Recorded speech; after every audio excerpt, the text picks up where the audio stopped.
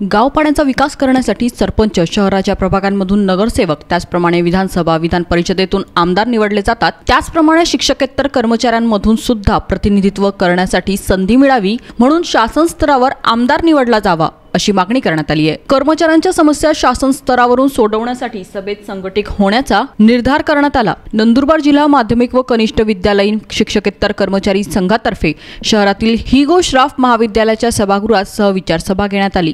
मागील सभेचं इतिवृत्त वाचून सभेला सुरुवात करण्यात आली। सहाय्यक धर्मदाय आयुक्त कार्यालयात संस्थेची अधिकृत नोंदणी करणे, वार्षिक सभासद फी ठरवणे, 25 जुलै रोजी नाशिक विभागीय तक्रार निवारण सभेत जिल्ह्यातील कर्मचाऱ्यांच्या समस्या मांडण्याचं ठरवण्यात आलं।